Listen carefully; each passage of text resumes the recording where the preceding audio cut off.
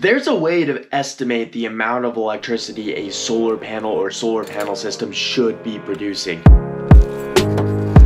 I'll link this website below, but we're looking at PVwatts. This is simple. You're just going to put in your address. I'm just going to go ahead and put in Salt Lake City, Utah, because that's where my business is based out of. We're going to click go, and it's going to find the local weather data. Click next. There's not too much. You have the size of the system, the type of panels, module type is your solar panel type, the type of attachments or your array. You also have losses, tilt of the panel, and then azimuth is if it's facing like east, south, or west. Let's go with one panel. Let's say you have like a 300 watt solar panel. Standard, premium, or thin film. If you have older solar panels, maybe just go with standard. If you paid for the best of the best, or if that's what you're looking for, go with premium. For the array type, you can do an open rack, it's more like a ground mount, or you can do like a roof mount. I'm gonna select that. And then for losses, 14% what it's set at is pretty good. And if you have like the perfect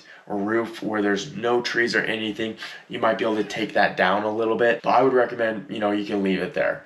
Let's say most homes are probably somewhere around a 25 degree, but if you're real steep, like a 12-12 roof that you wouldn't be able to walk on, that's like a 45 degree slope, and then the flatter it gets. And then azimuth. 0 is north facing, 180 is south facing, and then we have 90 and 270, which is going to be your east and your west. Go to PVwatts. We're at 416 kilowatt hours per year. And it will show you the monthly for all of that.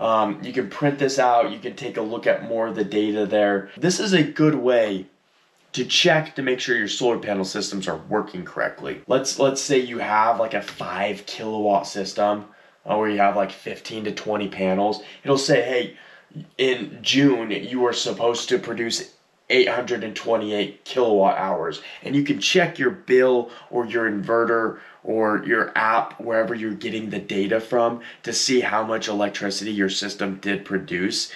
And if this number's way off, you can guarantee that something's wrong.